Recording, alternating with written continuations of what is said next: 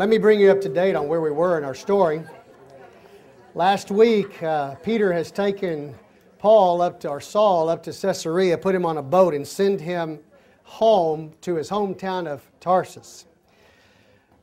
Throughout Israel, all of Israel, the Christians are still very uneasy and in unrest. The news of Saul's conversion has not traveled as fast as the news of his persecution of the years that he was persecuting the church. And so Christianity is very uneasy.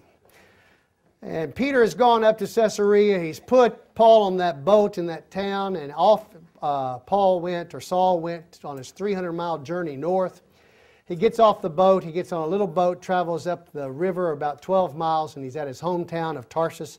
And he is going to stay there about 11 years. Now, folks, we don't know he's going to stay there 11 years yet. I'm telling you that because I know the rest of the story. In the story, we just know that he has been up in Damascus, and then he's gone over into Arabia and come back to Damascus for 3 years. And in fact, last week I had a timeline on the board, and I'm going to use another one today.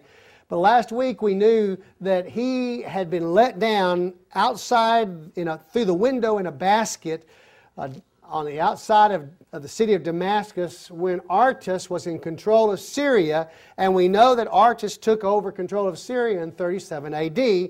And Saul was already a Christian at that point in time and had already gone over at least 3 years. He had already gone over to Arabia and already come back when he lets down the basket, and then he heads down to Jerusalem for 15 days. From the 15 days, he's picked up by the apostles, and they go of the Syrians, send him home. And then we're going to find out later he's gone for 11 years. So that's 14 years. So I want to show you a little bit more about the hiccup that we're dealing with. Artus is in control of Syria in 37 AD. We've got a hiccup coming up. What I have got here, I've put the date of AD 63, and I've put in the 14 years. That's 3 years that Saul went to Arabia and back, was in Damascus, plus 11. That's 14 years. We're going to come up against a bumper of a date that Paul has to have been a Christian longer than 14 years at that date. In 50 AD, they're going to have in Acts chapter 15, and we're chapter 11, but in Acts chapter 15, they're going to have what's called the Council of Jerusalem. Now, this is going to be the first Christian council of the church, of which there will be many Christian councils to follow. During the first 100 years, they're going to have them regularly. But by 150 AD, after the first 100 years after this, they're going to start having them only every 100 years. The church is only going to get together to review what has happened every 100 years. And you know some of those because you've been to school and you've heard of them. You've all heard of the Council of Trent. You've all heard of the Council of Nicaea. You've all heard of the Council of Constantinople. And in all these there's one every 100 years. If you have any Catholicism in your background, you've heard of the council called Vatican I, which was in the 1800s. And then you've heard of the Council of Vatican II, which was in the 1960s. All around the 50 dates somehow, somewhere in there. And they're not just a quick council meeting. They're a council meeting that actually goes on for several years. For those of you all who remember Vatican II, it was in Vatican II where they decided that the priest in the Catholic Church would stop talking like this in his message passed up to the altar, and they pulled the altar around and he would start talking to the people this way.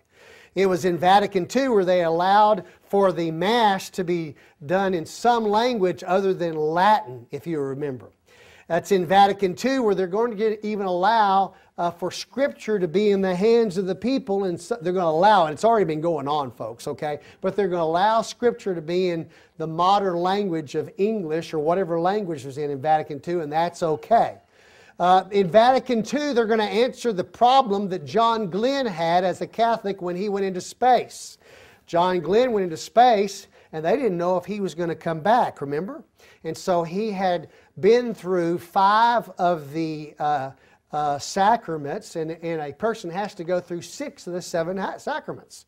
The 6 and 7 is you either have to get married or you have to take orders. You got that? I mean, that's number 5 and 6. And then number 7 is you have to have extreme unction.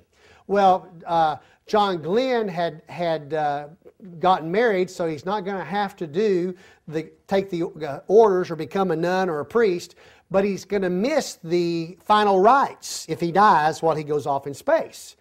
So he went up, and that just caused a problem. So Vatican II came along and said, well, you can do this thing called now extreme unction, where if you think you're going to be in a situation where you might die, and you think a priest won't be nearby to do the final rites over you, you can do it ahead of time. So that was all done in Vatican II. Those are all council meetings that are grandchildren council meetings of this very first council meeting. It happens in 50 AD in Jerusalem, and they're going to handle the issue of, does a Gentile have to become a Jew before he can become a Christian? And that will actually blossom here in a few minutes in this lesson. We've got a problem and a hiccup in that Paul is there. And by that time, Paul not only is there, but he is looked upon as a leader in the Christian church, and Paul and Peter get at it. I mean, they are arguing back and forth. And the people are allowing them to argue the topic back and forth. Paul has already been on his first missionary journey, and that took 2 years. It's been completed. It takes 2 years. So, if we know that Paul is out for 14 years while he's basically been training, and then he goes on his missionary journey, now we've got to add on 2 more years, at least 2 years.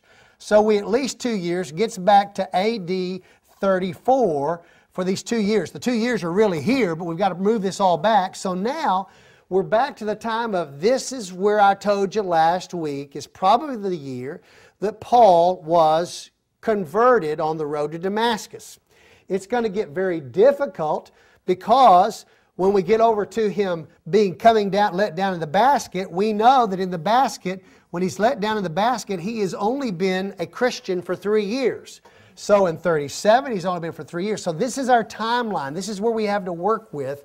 That's about as close as we can get to it to know when Paul was converted. It can't go, we could say, okay, we could go over here to 38 AD, but then we've got a problem. We have 14 years plus 2, and that takes us over into 51, and the council happened in 50. So we've got these bumpers that we have to work into. So everything looks like Saul was saved on the Damascus Road in 34 AD because of the things that are going to happen. Well, after putting Saul on the boat to Caesarea, Peter heads on back. He's going to head back to Jerusalem.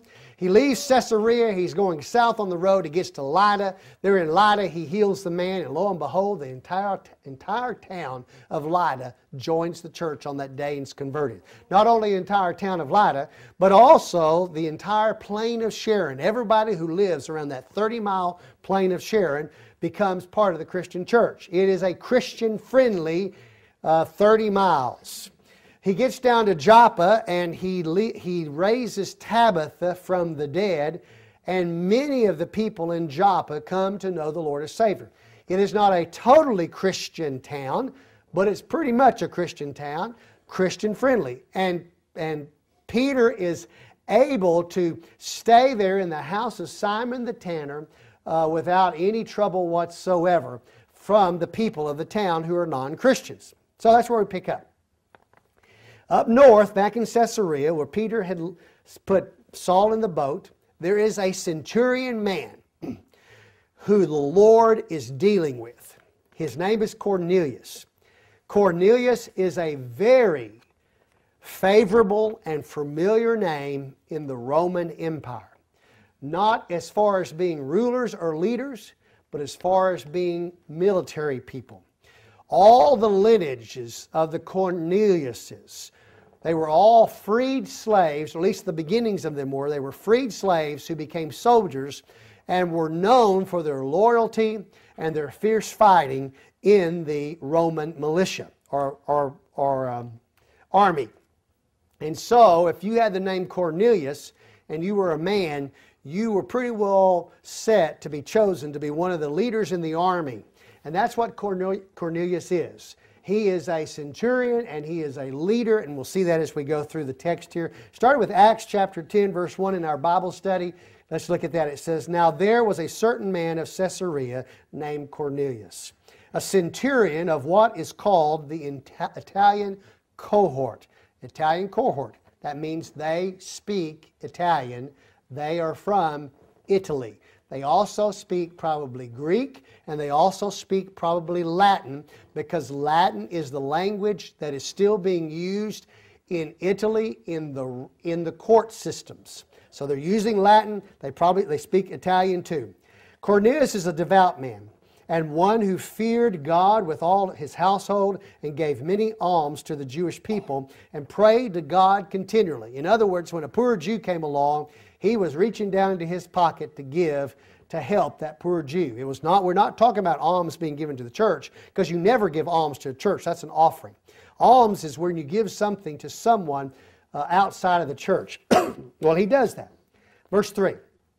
Now the ninth hour, that's 9 o'clock in the morning of the day, he clearly saw a vision, an angel of God, who had come to him, into him, and said to him, "Cornelius." And fixing his gaze upon him, and being much alarmed, he said, "What is it, Lord?" And he said to him, "Your prayers and your alms have ascended as a memorial before God. And now dispatch some men to Joppa, and send for a man named Simon, who is also called Peter. He is staying with a certain tanner named Simon, whose house is by the sea." And when the angel who was speaking to him had departed, he summoned 2 of his servants. So he's a centurion who has servants. And he has a devout soldier that goes along with them.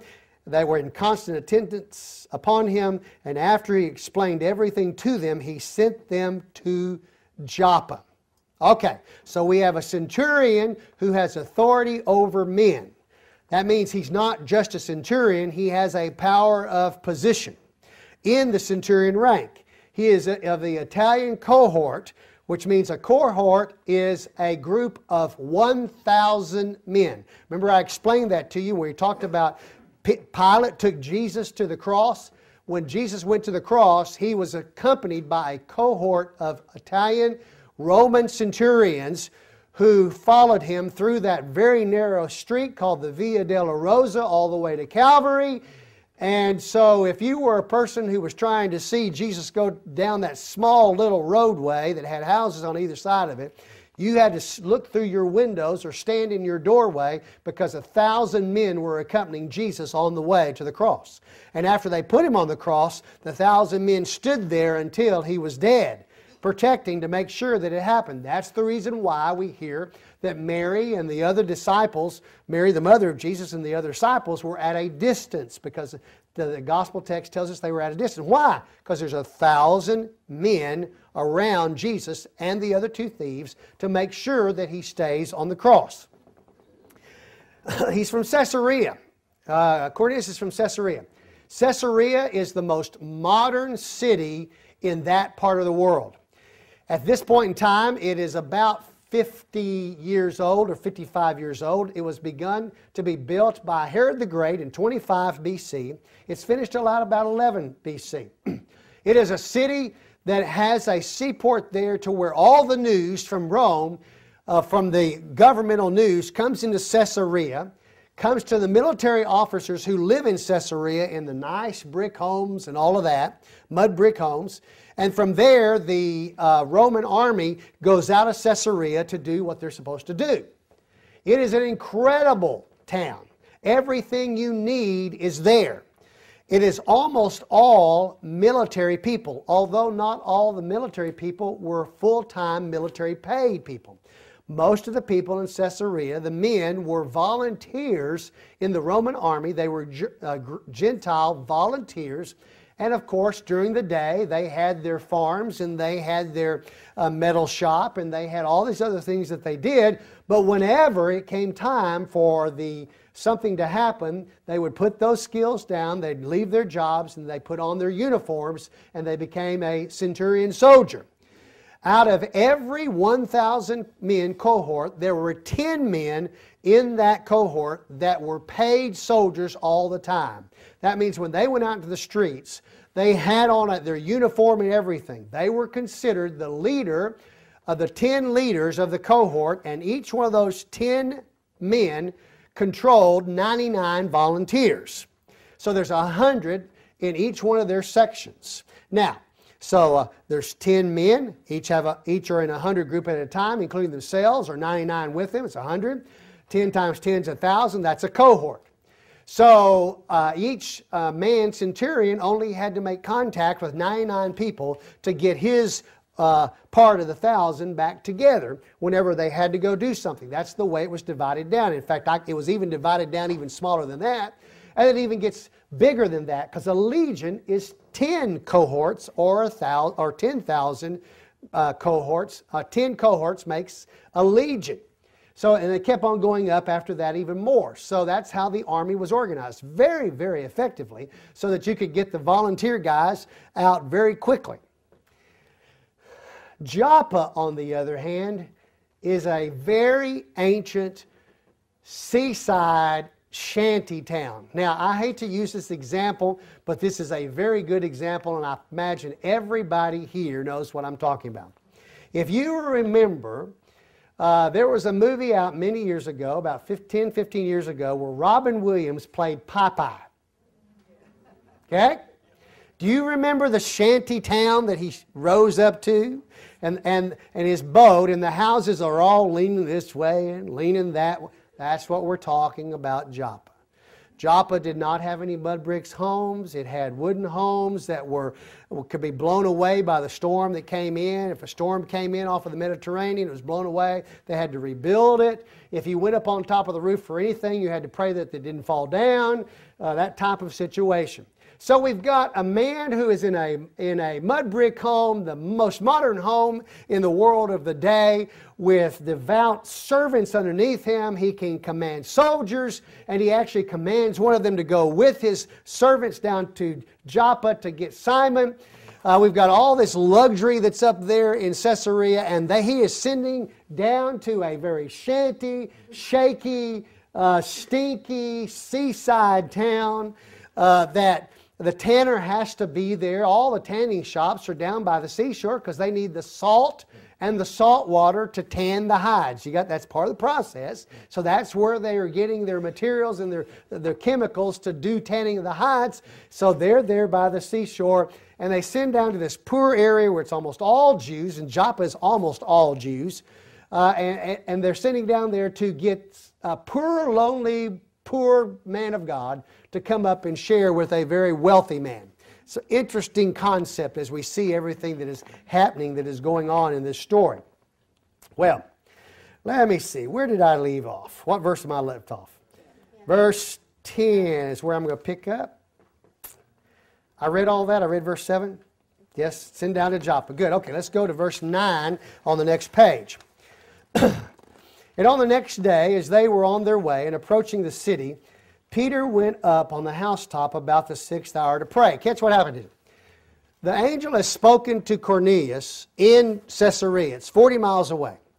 He gathers up his servants and a soldier, 3 guys, sends them on down. The Lord doesn't even speak to Peter about this until the very next day. It's going to be a 2-day journey from Caesarea to Joppa, and so the Lord waits for Peter to find out about what's going to happen till the next day. That's interesting. So it's the 6th hour. That means that it's about noon in the Jewish calendar. And he goes and he says it's a time for him to pray. By the way, 6th hour is noon. Those of us who think about the Muslims who always go out to have their 5 times of praying per day, that is not something new to religion. When Muhammad was a Jew for a little over a year before the Jewish people kicked him out of Judaism, Jews have always, from the time of coming out of the wilderness, had a time where they prayed 5 times a day. Remember back in Daniel where he goes to pray at the different hours of prayer and things like that? Noon is just a time where you go and spend time in prayer. It doesn't matter whether you're hungry or not, you go and you spend time in prayer. So it is noontime. Peter goes up on top of the house. He is going for his regular time of prayer. It is a Jewish thing. And Peter hasn't let go of it in the church.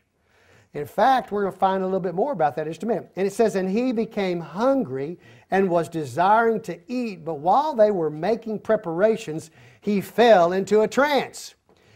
That word hunger, the word hungry is in the Bible a lot. But the word hunger with the ending that's on this word is only found here in the Bible. And it means what we would understand to mean he was very, very, very, very hungry. Remember, they're poor down in Joppa. No telling whenever they had their last meal. And here they finally are going to prepare a meal, and he is very hungry, but it's time to pray. So he goes up on top of the housetop to pray. And it says they're preparing the food, so he's probably even smelling it, cooking on the outside cookery, because they don't cook inside these shanty houses. They didn't even cook in the mud houses either at this point in time. So they're cooking outside. He can smell it. He's up on top of the roof. Just picture this in your mind. He's thinking about how hungry he is, and he falls into a trance. 11. And he beheld the sky open, and a certain object like a great sheet coming down, lowered by four corners to the ground, and there were in it all kinds of four-footed animals and crawling creatures of the earth and the birds of the air. And a voice came to him, Arise, Peter, kill and eat. But Peter said, By no means, Lord, for I have never eaten anything unholy and unclean.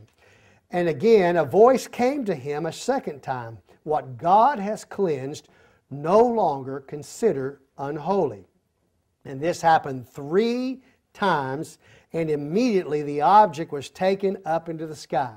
3 times the Lord tells him to eat of this stuff that's inside this sheet, and 3 times Peter politely says, No, Lord, I've never eaten anything unholy in my life. Can't do this unclean thing. Have never touched any unclean whatsoever. Now, hang on a second.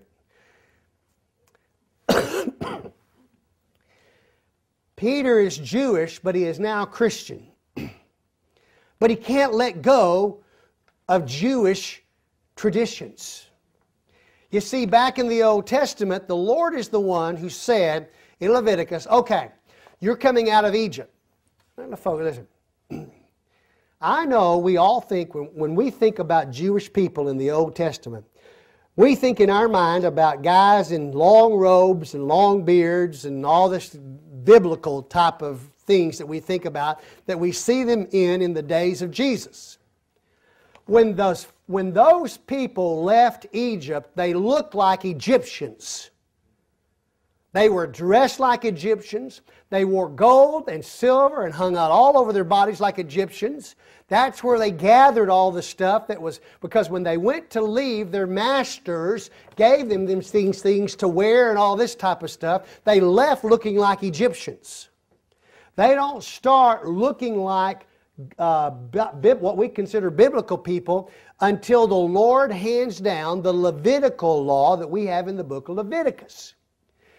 The Lord wants the Jews to look like something different from the rest of the world, and so He gives the instructions about when the men can cut their beard and when they can't cut their beard, of what they can do as far as tattoos and cuttings on their body, of what kind of robes and everything. That all happens in the book of Leviticus in the wilderness, not when they leave Egypt. So when you see the 10 Commandments and Cecil B. DeMille's having all our people, all the Jewish people leaving, and they all look different than the Egyptians, that's not the way it was. Listen, those brothers of Joseph did not recognize Joseph because he was dressed like them, like back home. No, he was dressed like an Egyptian. They even gave Joseph's father, Jacob, an Egyptian burial. They embalmed him and mummified him before Joseph took him back and put him in the cave with Abraham and his mother. And Isaac, his father, and his mother, and Abraham, his grandfather. They looked like Egyptians when they left. The book of Leviticus is a book that tells us God wanted His people to look different. And so in the book of Leviticus, God wrote down, this is my list of clean things and this is my list of unclean things for my Jewish people. Here, he brings down a sheet and he says, Peter, eat. Now, this is God, the same God that gave the list over here in the Old Testament for the Jews. And Peter has not given up the list. He still knows the list. I'm sure in that sheet there was pepper-boiled shrimp and a big old slice. Well, no, it was an animal. He was supposed to kill and eat, wasn't he? Well, there was honey-baked ham in that sheet, okay? You got that? It just wasn't honey-baked yet, all right? I never will forget, we were on a cruise, our very first cruise. That morning, in fact, it happened on that day. Actually happened the next morning. It was December the 4th of whatever year that was, and we had just found out that we were supposed to leave for the cruise that day, and we found out that Kay was pregnant with Madison, and she didn't want to go on the cruise because she didn't want to lose the baby. You know, well, we just found out that I think you're okay. Let's go ahead and go. So the next morning we go to the table. First thing here is sitting across from us is this guy by the name of Abraham Gooey and his wife Elizabeth. And they're looking and they're saying at the menu, and of course you've got, pages and pages of things that you can, those of you been on cruise, you know what I'm talking about.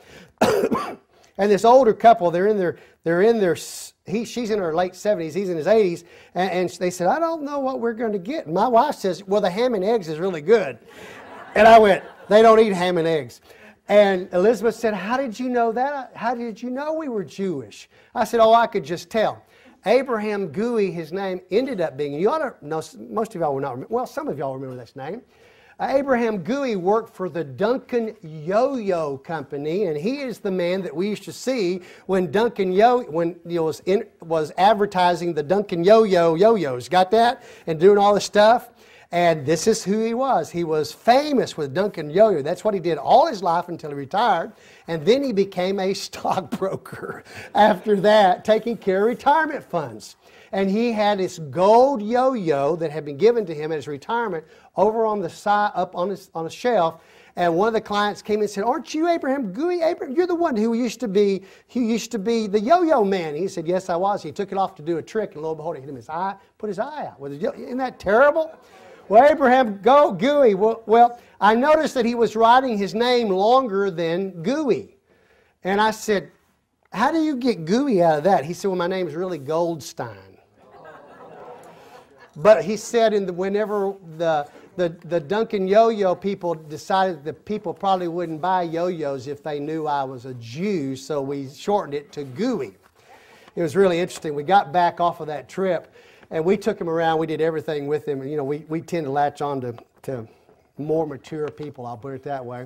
They called us the next week and they said, hey, we're going on a cruise in the summer. If you'll go to Alaska with us, we'll pay for it. We said, oh, well, we just found out Madison's going to be showing up, so I don't think we'll do that.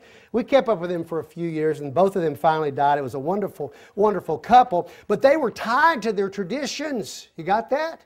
Tied to their traditions. They were not going to eat, even out on a cruise when there wasn't anybody to see to have a little ham. You don't put a ham inside of yourself. Not whatsoever. Not going to do that.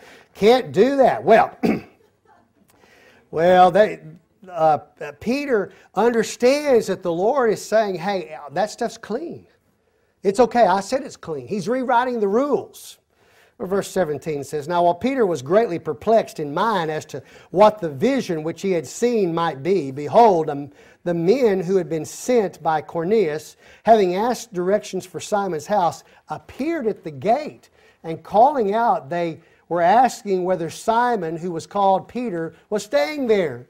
Isn't that just like God? Everything else works and he tells you last. You got to do it, but he tells you last. Everybody else knows, but he tells you last. Peter, he wakes up from the trance. He's still very hungry. I do have a question. Had Peter killed and eat, would he have been hungry when he woke up? Probably not. We'll find out when we get to heaven, won't we? All right. Well, it's so interesting, though. The natural is so close to the supernatural at all times. At all times. Hunger.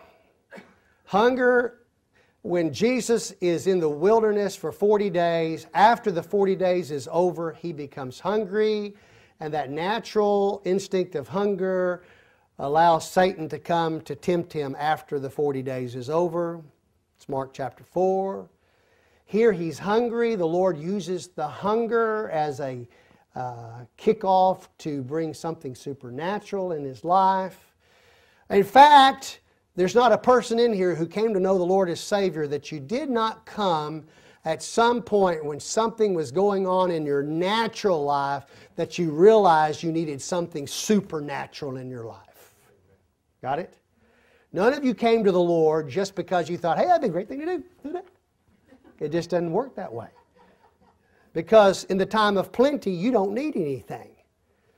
But in the time of need, even if you just see someone who you want to be like them and they have Christ in their life and you want to be like that, that's still a time of natural need. If you're a 9-year-old and you're just looking at someone and says, I want to be like him, and he's a Christian and I want that. I don't want what I've got right now. I want that. That's still a time of need. It's a natural thing mixed with this supernatural thing.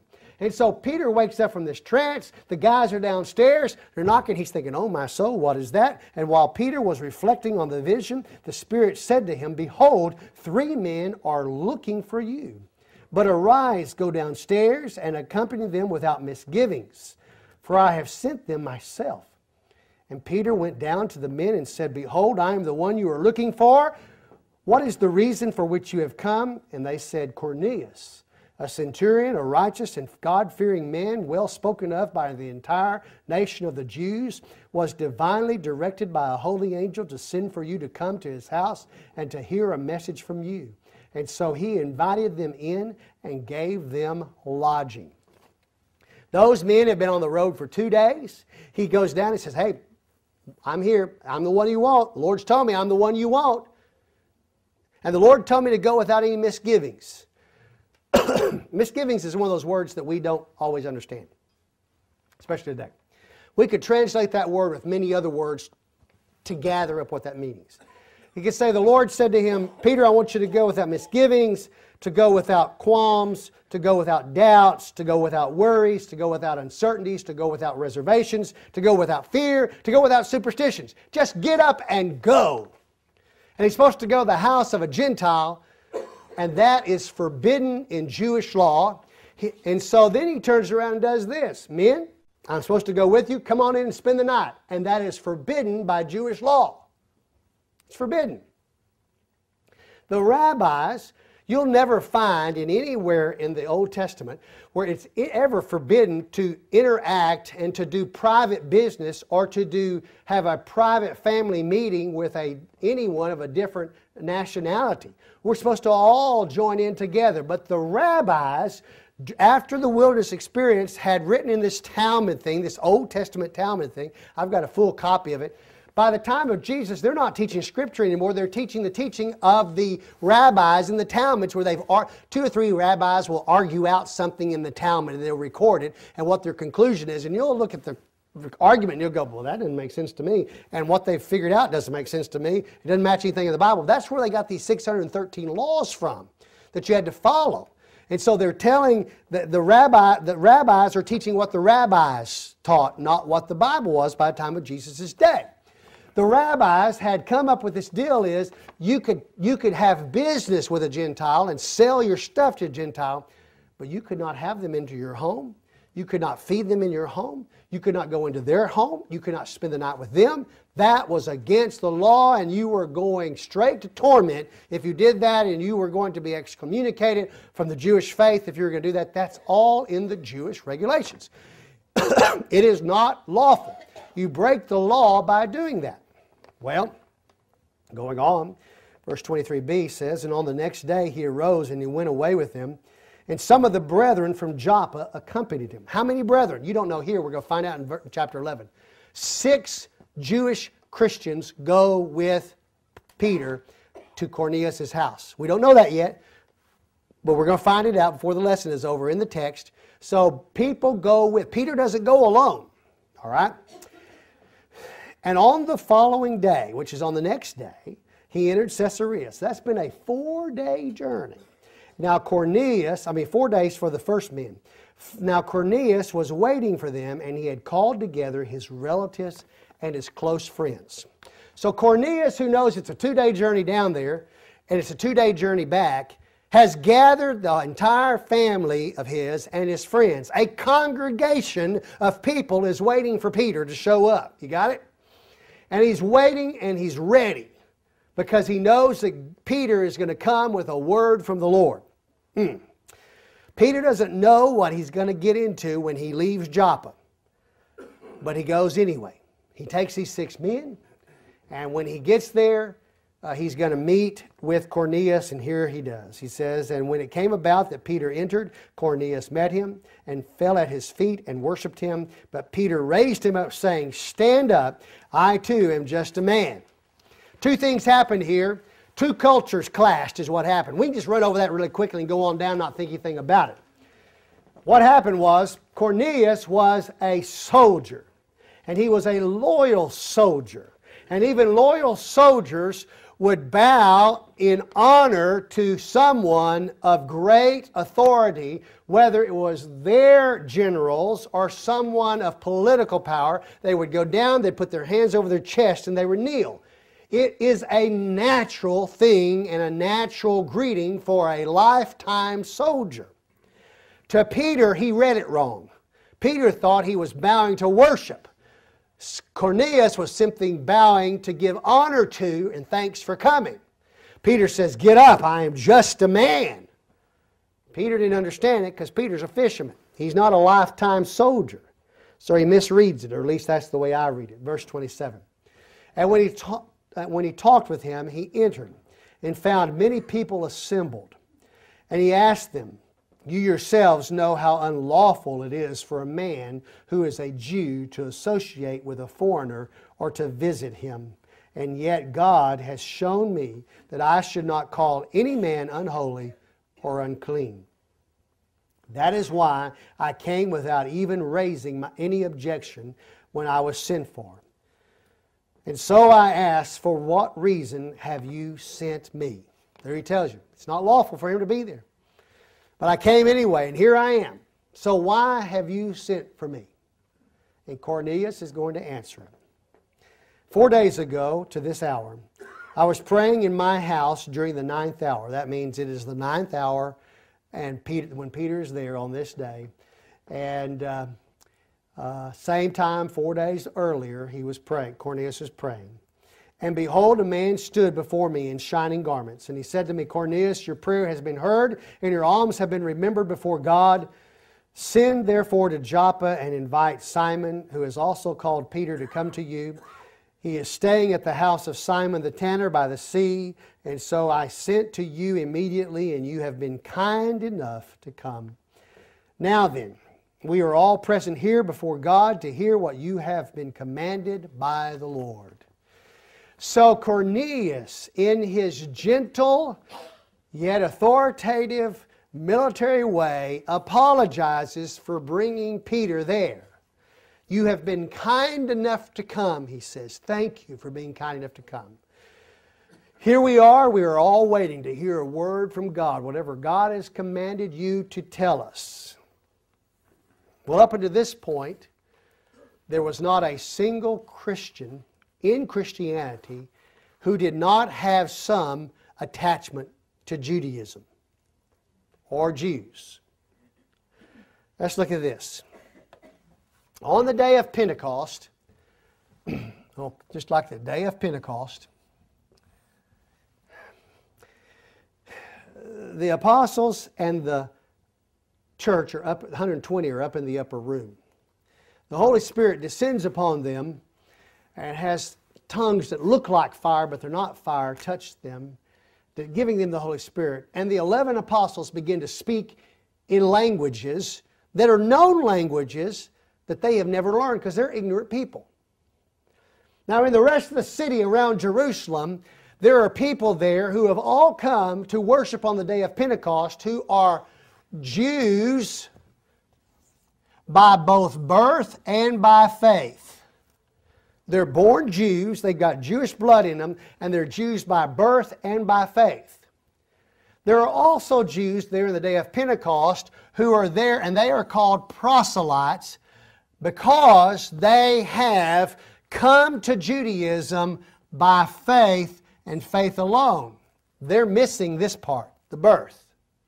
These are Gentiles who have become fully Jew. The men have gone through circumcision and all that. They have become Jewish by faith. They're called proselytes at the gate. So they have Jewish faith, and then the Jews have Jewish bloodline and faith. And on the day of Pentecost, when the apostles leave out of the upper room about 10 o'clock and began to speak in these known languages that they had never learned, these Jewish proselytes from every nation under heaven said, oh, how are we hearing these? Aren't these men Galileans and ignorant men? How are we hearing them speak in our own language, and they're doing it perfectly? This is the miracle that happened, and Peter gets up and gives his 534-word message, and that day 3,000 people come to be part of the church. They all have some sort of Judaism in them. Philip, later on, is selected to be one of the 7 that serves the tables. The stoning of Stephen happens, if you remember. Philip goes north to Samaria, and he preaches to the people of Samaria. And we have a hiccup in Samaria because we have people up there who are only, how am I going to do this? They are only Jewish by at least half blood, because the other half is Gentile blood, because Samaritans are half-breeds. They are people who have married Gentiles, and their children are different flavors, but they got a little Jewish blood in them, and they may even worship as Jews, but they're not full-blood Jews. And when Philip takes the message to them, somebody has to put the stamp of approval on them to show the rest of the Christian Jews that it's okay for the Samaritans, those folks that we're not even supposed to touch. You remember the story of the Good Samaritan? The religious Jew guy walks on the other side of the street. Remember that? Because the law says, don't touch with anybody like that. Don't go into and nobody's if they got Gentile blood in them, you're not supposed to go to them at all. You're not supposed to help them at all. Nothing. Only the Jews were to help. Don't bring them in your house. Don't feed them. Just, go on, do something else with them. Well, these are only half-breeds. Well, John and Peter show up for what we can call the day of Pentecost for the Samaritans, but there's no speaking in tongues on this day. Why? Because these people don't have to prove the blood. The Jews are just going to take Peter and John's word for it, and because they're at least got a little bit of blood in them that belongs to the Jewish faith, and so they accept them. So we've got the Samaritan day of Pentecost, but on the Jewish day of Pentecost, we got this tongues thing that happens on the Jewish day of Pentecost. A miracle. So, Peter begins his message. Look here, verse 34. And opening his mouth, Peter said, I most certainly understand now that God is not one to show partiality. But in every nation, the man who fears him and does what is right is welcome to him. The word which he sent to the sons of Israel, preaching peace through Jesus Christ, he is Lord of all. You yourselves know the thing which took place throughout all Judea, starting from Galilee after the baptism which John proclaimed. How did they already know about that? He says, you yourselves knew.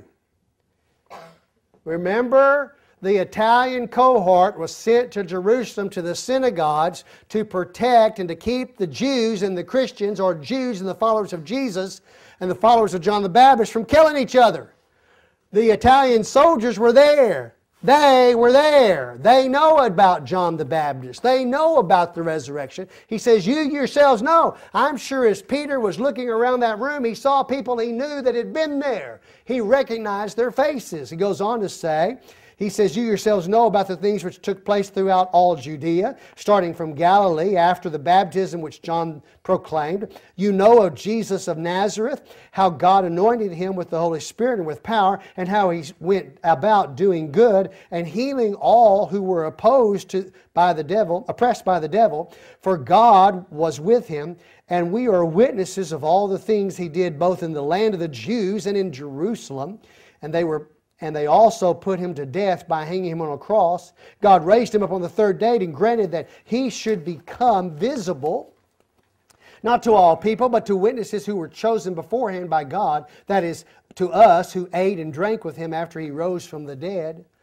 And he ordered us to preach to the people and solemnly to testify that this is the one who has been anointed by God as judge of the living and the dead. Of him all the prophets bear witness that through his name everyone who believes in him receives forgiveness of sin. You knew about it because you were there. And he says, I understand now that this message must go to everybody in the world. Whoever wants to hear it, it must go to him. So Cornelius probably was there at the crucifixion. He's been at the synagogues when he's heard the apostles teaching. He's heard all this, and he wants it. And he wants it. And Peter begins to preach, and what he has just said is 239 words. You remember his message on the day of Pentecost was 534 words, and 3,000 came to the Lord of the Lord. But this is a smaller crowd. He only needs 239 words, and every one of this household is fixing to get saved. If you remember when he went and he spoke other times, we know the other words too. Remember Stephen? He went into the temple to talk to the whole council, and he preached to them over 1,500 words. And he had them right in the palm of his hand until the last 70 words. It was the last 70 words that got him stoned and started the persecution, started all this conflict that's going on. In other words, I guess it should always be a short message, right? The moral of the story, 239 words have been said, and look what happens. And while Peter was still speaking these words, the Holy Spirit fell upon those who were listening to the message. And all the circumcised believers who had come with Peter were amazed. Circumcised believers. That's another way of saying Jewish Christians. We're not talking about Gentiles. We're talking about Jewish Christians who were there, had come. They were amazed. Why were they amazed? Because the gift of the Holy Spirit had been poured out upon the Gentiles also. For they were hearing them speaking with tongues and exalting God. Time out. At the day of Pentecost, it is the followers of the Lord who are given the miracle of tongues to go speak so that all the other people will believe. All the rest of them. But here, it's not the believers who are being given tongues so others can believe. It's the ones who want to believe who are given, the Gentiles. The Gentiles who are there, who probably speak Italian, they speak Latin, they speak Greek, they probably speak some Aramaic, and I am willing to bet they are speaking in Hebrew perfectly so these Jews can recognize that the Holy Spirit has done to them exactly what happened to them, but that didn't go over. Has happened to the Gentiles is exactly what happened to the Jews on the day of Pentecost, so the Jews would believe that the Holy Spirit had actually come to them. In fact, let's go on and we'll see that, I think. Then Peter answered, surely no one can refuse the water for these to be baptized who have received the Holy Spirit, just as we did. They received it there, the Gentile day of Pentecost, For the Gentiles happens here. The Gentiles receive it just like the Jews do up here. Surely we can't get in the way here, he says. And in order for them to be, he ordered them to be baptized in the name of Jesus. Then they asked him to stay on for a few days. And he did. He stayed for a few days. Well, bad news travels fast. And sometimes good news gets changed into bad news. Did you know that? And this good news gets changed into bad news, and it spreads all over the place. And Peter heads back to Jerusalem, and look what happens. Now the apostles and the brethren who were throughout Judea heard that the Gentiles also had received the word of God. And when Peter came up to Jerusalem, those who were circumcised, that means the Jewish believers, took issue with him, saying, you went to uncircumcised men and ate with them. Huh. I can just imagine what's going on. They are mad. They are furious. They have heard. First of all, he took our gospel that was just our gospel that was just supposed to be just for us, the Jews, and he took it to those Gentiles. The next thing he did, he went over and he broke our law by eating with them. He ate with those Gentiles. Can you believe he ate with those Gentiles? Now, some of y'all who have been in another church will know exactly what I'm fixing to do. I need a Bible. Anybody got Charlie, let me borrow your Bible. He said it was the apostles and the circumcised believers who have had it. They have. Now, from my older days, I've never seen this happen at Sagemont, but I've seen it happen at every other church that I have been at. You ready? Whenever the leaders or the preachers or whatever are upset with something, they take the Word of God, they tuck it underneath, they stick out their tummies, and they walk around like this. They're ready. You walk in and you don't even know what's going to hit you, but you know something's wrong because... I wonder what this looks like on tape. Fixing to go out to the world. I hope some of them ministers that do this, praise God, I just love Jesus. Well, put it on your face. There you go, Charlie. These apostles and these circumcised men, they are waiting. How many of y'all have been from a church and you know exactly what I'm talking about? Yes, I see those hands. There's testimonies all over here. That's never happened. That's hanging on to traditions. Hanging on to traditions that just don't matter. You know, excuse me, in some of our other churches, I never will forget, I have served a church when it came time for the Lord's Supper. The preacher, now this wasn't a church thing, this is a preacher deal. The preacher, we had a big foyer, and the preacher says, now it's time, brethren, it's time for us to have the Lord's Supper. And we believe the Lord's Supper is just for those of us who belong to the local congregation of Southern Baptist here at this church. And we're going to invite every one of you who is not a member of this church, or if you're a guest of someone who is a member of this church, we're going to invite you to wait for them out in the foyer while we have our time of the Lord's Supper together. How many of y'all have been in a church like that? Okay. Another thing is like this. We have a person that comes from a BMA Baptist, a missionary Baptist. Now they were born, bred, and buttered Southern Baptist, got saved as Southern Baptist, went to the missionary Baptist church, went over there, had to be baptized over there because they weren't missionary Baptist, dunked. And so they come back to us, and in one of our churches, we made this guy who was baptized as Southern Baptist, who was baptized as missionary Baptist, get rebaptized as Southern Baptist so he could be in ours. Got that? That's traditions that we hold on to that are just bunk. They're just fruit bruising problems. We got people who have been baptized after they come to know the Lord. They're just problems. In fact, you know, all churches have these things. Catholic Church has got a buku of them. You know, Catholic churches, those priests don't care whether you ever come to church or not until you show up in a Baptist church or a Methodist church, something like that. And then that Catholic priest is going to go to the oldest patriarch or matriarch in the family, and they're going to say to that oldest person in the family, you know that you're the next, you're going to go through the portals, and when you do, if you get to purgatory and your child has been going over that Baptist church, your stay in purgatory is going to be much longer than it probably would have been. You know what I'm talking about, don't you?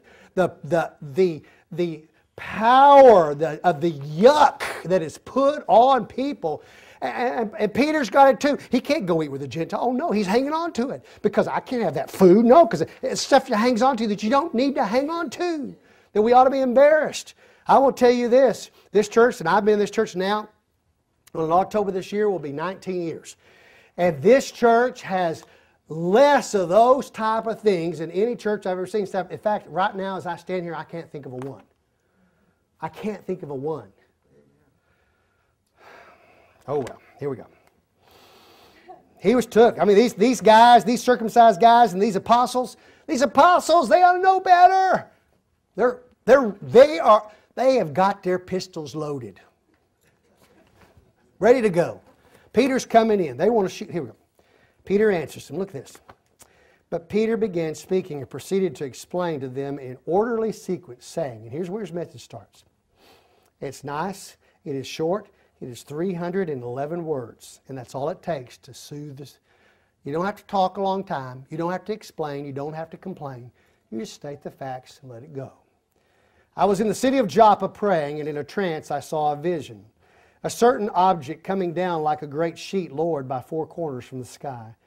and it came right down to me. And when I had fixed my gaze upon it and was observing it, I saw the four-footed animals of the earth and the wild beasts and the crawling creatures and the birds of the air. And I also heard a voice saying to me, Arise, Peter, kill and eat. And I said, By no means, Lord, for nothing unholy and unclean has ever entered in my mouth. But a voice from heaven answered a second time and said, What God has cleansed, no longer consider unholy. And this happened 3 times, and everything was drawn back up into the sky. And behold, at that moment 3 men appeared before the house in which I was staying, having been sent to me from Caesarea. And behold, the Spirit told me to go with them without misgivings. And these 6 brethren who were with them also went with me. And we went and entered the man's house. And he reported to us how he had seen the angel standing in his house and saying, Send to Joppa and have Simon, who is also called Peter, brought here. And he shall speak words to you by which you will be saved, you and your household. And as I began to speak, the Holy Spirit fell upon them just as He did upon us at the beginning. In other words, he's talking about that tongues thing. Happened just as it happened at the beginning for them. It fell upon them. And I remembered what the Lord used to say, John baptized with water, but you shall be baptized with the Holy Spirit. If God therefore gave to them the same gift that He gave to us after believing in the Lord Jesus Christ, who was I, that I could stand in God's way? And when they heard this, they quieted down and glorified God, saying, Well then, God has granted to the Gentiles also the repentance that leads to life. Just 311 words, and He has calmed them down. They were ready to go. They had come in from all over the country to talk to Peter when he got back to Jerusalem. And that's all it took to settle it all down. So the news of the conversion had swept. It had been rejected, and now it's accepted. That the news, the day of Pentecost, the day of Pentecost for the Gentiles has happened, and it happened to them as receiving the gift of tongues to prove to the Jews that are there and who saw it, that make sure that they understood that the Holy Spirit had gone to them. Now, in Jewish traditions, you only had to have 2 witnesses to testify for it to be accepted as a true witness, and if you had 3, it was a fact. Peter had 6. He had double what he needed to testify, we heard it happen. Now there's an interesting fact. It happened on the day of Pentecost, and we're told about it in the Scripture. It happened on the day of Pentecost for the Gentiles, and we're told about it in the Scripture. It never happens again. Not one single time in the rest of the book of Acts do you ever see anyone speaking in a tongue. It's not even mentioned that way, to where they speak in a tongue that is a known tongue that has not been learned whatsoever. You never see in the entire rest of the New Testament, which we have already studied, from the book of Romans to the book of Revelation, you don't see it mentioned one single time where at the giving of the Holy Spirit, someone speaks in tongues. It was a miracle for that day, and it was a miracle for that day, and that miracle has come, and it has not been repeated. Not one single time, ever. Well, the people who hear this, the Jews, they listen, they accept the fact that the message has gone to the Gentiles. And in next week's lesson, we'll pick up with them heading out to all the parts of the country to share the gospel with the Jews only and no Gentiles. Because they don't want to give up their little group. They only want the Jews to be saved and not the Gentiles. And so a quick end is going to be brought to that too. Father, we thank You for Your word today. Lord, may we never have the characteristics in our lives of these people who can't give up traditions and past when they're just bunk, Lord. And they just bruise the fruit of bringing people to You. There are many of us in here that even though the church doesn't have those issues, we tend to have those issues. And Lord, change that in our hearts. Maybe we be willing to speak to anyone at any time about you and share the gospel. That's our prayer in your Son's name. Amen.